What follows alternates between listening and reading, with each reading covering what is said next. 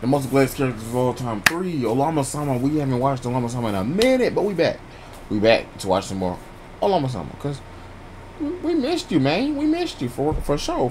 Over here on this channel. You ain't went nowhere. It's been me. It's been me. And my priority's been a little fucked up. Yeah. Is being Jesus. Huh?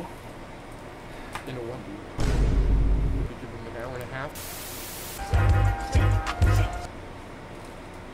I don't know where you found that clip, but that's the craziest thing I've ever heard in my life.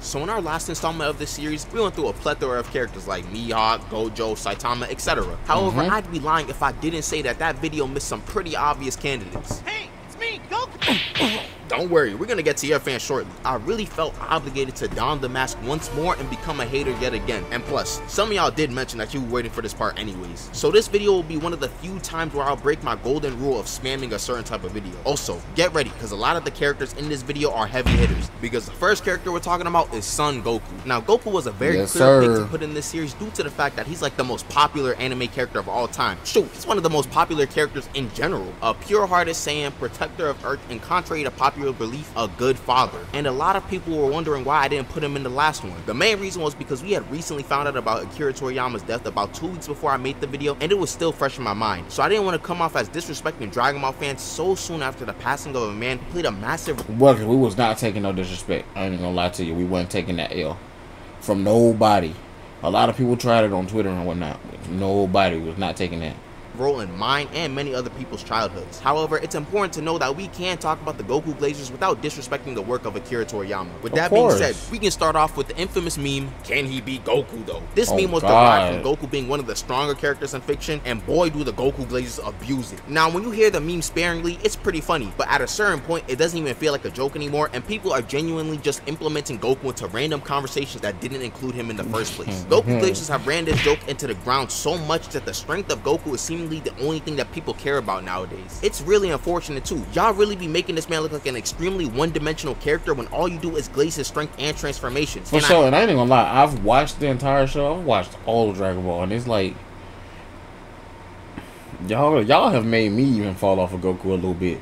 And I know the character's like way deeper than just the first dimension of, like, it's crazy. It's crazy. Like, y'all make me not want to like Goku, how much y'all glaze Goku. I know that Goku is strong, but there are stronger characters out there. If you only talk to a Goku meat writer, you think that Goku is the strongest character in fiction or something. Like, I'm sorry, but Goku isn't soloing all of Marvel or DC like some of his fans may say. Don't even get me started on Superman versus Goku. Some Goku fans will get so mad about the result of the versus battles between these two, but fail to realize that Superman was doing some crazy things throughout his runs. Superman will beat the brakes off of Goku, and that's perfectly fine. Some of these Goku Glazers dead be losing sleep over this fact. And you know what's crazy? I've been saying that since Death Battle put out the first Goku versus Superman. I've been saying that. My friends gassed me for it all these years, bro. Still do. It doesn't take away anything from his character, unless of course you boiled him down to a device to make random arguments with people online about him beating other fictional characters. Goku fans will also rant about everyone copying Goku and how X character copied Goku because their hair changes color when they transform. We know that Dragon Ball Z has influenced and has inspired many authors. However, calling something a straight up copy or ripoff is disingenuous to the actual creativity some of these creators have put in. Goku himself has been inspired by other characters like Sun Wukong, the Monkey King, or even Superman when you compare their origin stories. There's nothing wrong with inspiration. Some Goku fans just refuse to acknowledge that it exists. Then finally, the worst part about some of these Goku Glazers is that some of them have never even watched Dragon Ball Z at all and just start talking about things that never actually happened. There are times where you can't even have good discussions with these guys because a lot of their claims are just baseless. The only Dragon Ball Z they've consumed is Dragon Ball Z Abridged, which is really good, don't get me wrong, but it has caused irreparable brain damage to some of these Goku fans. For our next character, we got Luffy, who doesn't... That's true. I do know some people that's only watched the Abridged and never watched the actual show. That think Goku's some type of dumbass. Like, seriously. Really have many aspects that I see people glaze personally. A lot of Luffy Glazers will often yap about him being the best character in all of fiction, which is kind of a cliff jump to me, but I can't necessarily blame someone for having that opinion. If that's what you genuinely think, you honestly got it. He's a main character of one of the biggest series of all time. His personality and characterization has never been portrayed as annoying to me, and his development in response to trauma over the series has been great. A lot of the time though, the Luffy fans and the Naruto Glazers will have wars over whose ideals are better while trying to dunk on the others. Actually, both try to put put down other characters while being obnoxious about their own. I just ain't put the Naruto Glazers in this video because they so happen to be less in number. And I guess we should address the 800-year-old elephant in the room, Year 5. This transformation has to be the most hyped up thing in the anime community in the last 5 years or so. The way people were yapping about this being the best transformation of all time is flagrant. They said that this transformation was gonna break the internet like UI Goku. It didn't. And that this transformation was better than Super Saiyan. It isn't. Matter of fact, if you know anyone who believes that Year 5 is over, most definitely not. For Super Saiyan, disassociate with them rapidly or check them into a mental institute. Moreover, the actual abilities of the transformation itself get meat-ridden even more because Luffy has Toon Force, which is a term that's been overused so much that it lost its meaning. There are clearly levels to Toon Force, from Looney Tunes nonsense to making sunglasses out of thin air. Like, Luffy's Toon Force is clearly weaker than what Bugs Bunny can do, and I don't want anyone to talk about this statement and say that Luffy equals Popeye in terms of Toon Force. You are lying. Luffy's Toon Force gets used so much that apparently this guy could be anyone just because of it. You can make a whole argument complete with all the sources and citations and write a 25-page paper, and a Luffy Glazer will say that Toon Force solos. These guys ignore the fact that he still arguably could have lost to Kaido if Kaido hadn't been fighting so long before his encounter with Gear 5. But you know, my gripe isn't with just Luffy meat riders whatsoever. It's with a greater force than that. I have gripes with those who glaze Oda himself. Now, in the comments of the last video, I saw someone talk about Oda, the author of One Piece, being in the discussion for one of the most glazed characters of all time. Now, Oda isn't a character at all. He's in fact a real person, but I don't really care. I'm making an exception. It's my video. Firstly, I probably should address that I'm not a One Piece hater at all. Like, I think some of y'all believe that I genuinely hate One Piece when I enjoy it quite a bit. Someone finna be like, oh, this guy always talks about One Piece. Same with me. Somebody actually asked me not too long ago, like, why I haven't made a single One Piece video on my channel. Actually, because, like, when I watched it, I started watching One Piece before I started watching Naruto. So when I really got into Naruto and I watched all of Naruto, I kind of gravitated more towards Naruto, and I kind of just fell off of the One Piece. I did go back and finish it, but it's just not much about One Piece that I want to talk about. I mean, I can do One Piece videos. I actually have a couple planned on the back burner. I just ain't.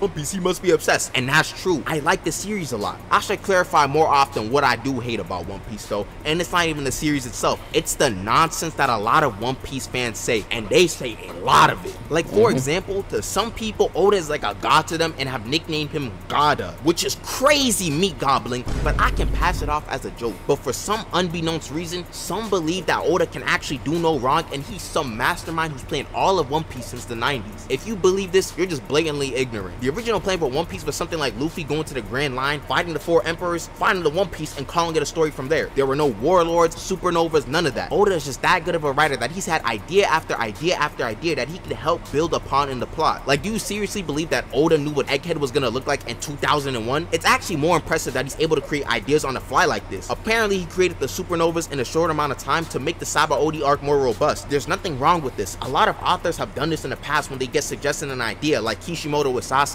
Another thing I think gets dragged a lot by Oda Glazers is foreshadowing. Like, I could go more in depth into another video if y'all want, but Oda is an amazing writer, so he's been able to make the plot work without something like Haki not being fully fleshed out, or make callbacks to past arcs like Skypiea to make Gear 5 even more special. I love the man's work, but geez, y'all be going overboard with how much y'all believe Oda had everything planned. Before I move into the Quattro Espada, if you're enjoying the video so far and you're new, you might as well subscribe. Anyways, on to Ulquiorra, who had— You might as well subscribe. Oh my god, I hate Ulquiorra so much. Oh, dude, this is the character I hate the most out of the entire Bleach. Ulquiorra. to be a top 3 most glazed character in all of Bleach. I don't know when it happened, but some of y'all be talking about this Ulquiorra guy like he's really one of the top tiers in the verse. Y'all be putting him in Espada gauntlets, and people will legitimately say that he runs through them all. And we all know what Ulquiorra glazers cling on to too, his segunda etapa. This form has caused so many people to say that Ulquiorra is secretly the strongest Espada, which he isn't. The common argument is that Ulquiorra says that Aizen doesn't know about his second stage, and so his number 4 ranking isn't accurate, and therefore he's the strongest, and he fought Ichigo and yada yada yada yada yada. Just because Ulquiorra thinks that Aizen doesn't know about his resurrection doesn't mean that Aizen actually doesn't know. This man Aizen created the Arrancar and the Espada with the Hogyoku, and not only that, he planned all of Ichigo's fights in the previous arcs to make sure Ichigo got stronger. One of these fights was against Ulquiorra, so you Ulquiorra fans are telling me that Aizen planned all of this and just never knew that Ulquiorra had a second stage. Does it make sense for a mastermind to plan something for someone and not know the full extent of all the pieces in the plan? Imagine you're helping a friend with a game you created, and there's a final boss you want him to be able to beat. Prior to this boss, there are a series of other enemies they should learn how to beat to make sure they are prepared for the final boss. And then there's one boss in the game that just happened to have a second stage that you didn't know about, even though you created the game. It just doesn't make sense. Your number is correlated with your strength. Therefore, Stark, Haribel, Baragon, and Yami are all stronger than Ulquiorra because their numbers are higher than his. Haribel might be suspect though, but for the sake of the agenda, we're putting her above him too. I know he looks cool and he had a cool dynamic with Ichigo with the idea of trying to make Ichigo give up, but he can still be all those things while also not being the #1 Espada, which he isn't. Next up, we have the King of Curses, Sukuna, who's gotta be the second most glazed character in the series after Gojo. Honestly, if it weren't for Gojo existing, Sukuna would clear everyone in JJK in terms of the most meat-ridden character. Shoot, the author himself, Gege, is a Sukuna glazer. Sukuna has been portrayed to be the strongest sorcerer in history since the second episode, so some of the things are justified. But if you've read the manga, you know that this man Sukuna has had a roller coaster for his character for the past year. Spoilers for the current arc of the manga, so skip here to avoid it. But the nonsense of Sukuna not going all out had all of his fans queued up to start gobbling him for like a month. They started saying nonsense like Sukuna wasn't trying against Gojo and he's by far too strong for anyone in the series to handle, when in reality both Gojo and Sukuna are neck and neck in strength. Like, Sukuna was definitely making himself nervous on purpose for the first time in years to finally feel something in this fight. Or maybe he started bleeding from his eyes to make Gojo feel better about the fight. Like, come on now. And I know plot Kuna was also a complaint going on for a lot of people in the community, and I will admit it was very overblown at times, but I can't blame some people for saying that Sukuna had plot on his side sometimes, because it seemed like some stuff was going his way to actually progress the plot forward. Like, we can't say that Sukuna is just to advance at Jujutsu sorcery, which makes sense. What is Sukuna's end goal and all? Because at this point, you know, we're not here to talk about it. He's the best at it. Or we can call his so-called skill in sorcery him just being a binding vow merchant who has spammed them like Naruto spammed Rasengans. Something that I also believe to be true is that Sukuna glazes and Gojo glazes are both equally annoying. And yes, I know that's a hot take. My reasoning is that since Gojo glazes are more in number, they automatically seem to be... Speaking of hot takes, y'all want me to react to that video? Well, it doesn't really matter. I'm gonna react to that video. So... more annoying to deal with. The truth is that they are two sides of the same coin, with both fans believing that they can beat anyone in fiction for some unknown reason. Both ask dumb questions like who wins versus Aizen, or my favorite, Sukuna and Maharaga versus Goku. Class, what do you think is gonna happen if Goku fights Maharaga and Sukuna? Dun dun dun dun dun dun dun dun dun dun dun dun. He's done. Time's up. Goku slams this guy. At least with Gojo Glazers, they have a win con in Infinity and Hollow Purple, so they can actually be annoying with his cross-verse battles. Sukuna has strong fire and strong cuts. He's not hurting Goku, and that's assuming he doesn't get speed blitz before he even tries to attack. I don't know. It's just crazy to me that we don't be seeing people say as much stuff about. We know that Goku gonna let him cook. Goku definitely gonna let him Sukuna cook. fans when compared to Gojo fans. You Sukuna Glazers are lucky that this guy's fan base takes the brunt of the hate, because some of you guys are up there with the worst of them. This segment is gonna be kept a bit shorter than usual, mostly because I don't really see too much Minato glaze, and that's not me saying it doesn't exist. I just haven't come across it. Like, something I commonly see Minato fans talking about is how he had no overpowered Kekkei Genkai, or that he wasn't a reincarnation of an Otsutsuki, so he was pure talent and dedication, making all the things he did that much more impressive. And can I really blame them? Those are true statements. In Naruto, we typically see a lot of other characters with some crazy advantage because of their clan or something, but Minato was able to become Hokage and become the strongest one at that, besides Naruto and Hashirama and Kakashi. Just ignore those guys. Genuinely asking, are people saying it's the top tier or something? Maybe it's the flying Raijin or the run-on sight order that got people in the chokehold. His reign as Hokage wasn't anything revolutionary because of... Definitely the run-on sight order. The run-on sight order every time, bro. It was so short. To be honest, I don't really see what people are talking about. Are you tired of your YouTube channel not getting the attention it deserves? Building a YouTube channel can be a very lucrative... Oh my. This is an interesting one. The Flash? Oh, okay, I think I understand now. There are some of y'all who be giving this man crazy glaze. He is not beating the Flash. I don't care if he dodged the Raikage or anything. That teleportation is not fast enough. The yellow Flash is nothing to the actual Flash. How did you delude yourself into believing this? Minato fans, you dead gotta defend yourself. Does this guy speak for you guys? Dang, this is so crazy. Bro, who's the last character on the list? Bro, this was a personal hit. List.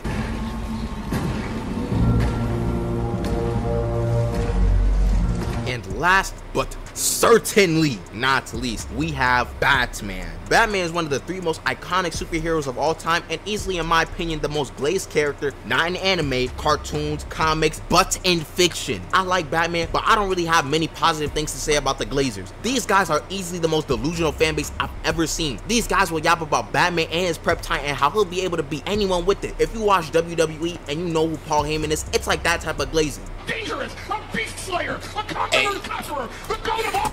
Oh, Heyman is that dude, cuz. Goats to, like they say, at the end of the match, the ultimate needle mover, the head of the table. These fans are the same people that really try to convince people that Batman will beat Kratos without prep time. Like, what are we doing here? Sure, this man is stronger than the average human, but he gets bodied by Kratos. You see Kratos pummeling. Who said that? Who said that?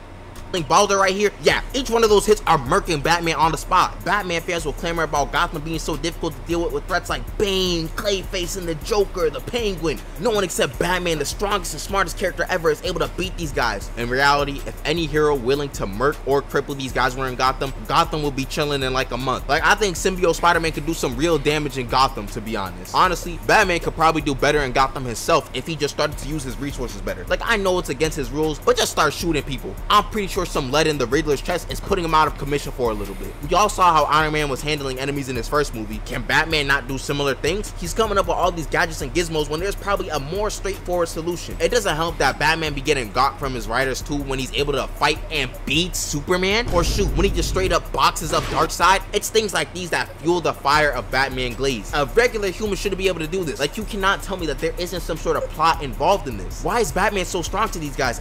Am I missing something?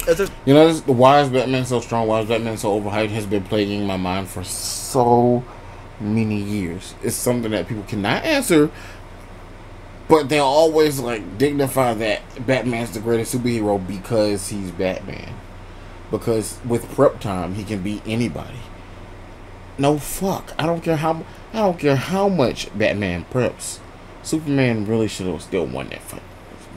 Unless bro has some kryptonite rays on deck to stop Superman, Superman should have actually won that fight. But I mean, let's keep it a buck. Superman can move at least faster than Bruce can see. Let's keep it a buck. There's some sort of power up that he got in the new issue that made him so strong. Why can't he beat everyone? If your answer is because of money and technology, then why is Gotham such a problem for him? Another thing a lot of Batman Glazers do is that they will treat a lot of the ideals of Batman and take them to heart as if he's a sane individual. Batman has done a lot of messed up things throughout his various comics. And he's not sane at all. Batman has issues, deep-rooted issues. And fans just go with it. Batman is insane. He just hides it well. There's of course the sheer absurdity of the billionaire dressing up as a bat to fight criminals because his family got murked and he still hasn't gotten over the trauma, which he probably should get more therapy for. He also quite literally does the same thing over and over again and expects a different result when handling some of his villains. Y'all should have known this was getting brought up, but what is the fans' defense behind the handling of the Joker? Are we saying that it's because of plot? My bad. We actually can't say that though, because if we assume Joker has plot armor, then we have to assume a lot of the times Batman should have got murked is also plot armor. And we all know Batman has none of that. Personally, I've just accepted that these two are crazy people, along with the tippity top of the Batman Glazers. Batman's in Gotham. Everybody in Gotham is crazy. All the villains are crazy. Why wouldn't the heroes be crazy too? Why wouldn't the heroes be a little off? It makes sense. Makes sense to me. Some of the Batman Glazers have ruined his character, and honestly, that's rough to see for one of the most popular characters of all time. Okay, so what's that, like 6-7 characters I'm talking about today? So now I think I got all the main offenders for real. I'm trying to upload more often. I got more videos queued up for this month. I hope y'all enjoyed the video, and if there are other characters I didn't mention, just tell me them and why you think it's the case. With that being said, have a great day, and peace out. I said I wake up in the morning and turn my trap on.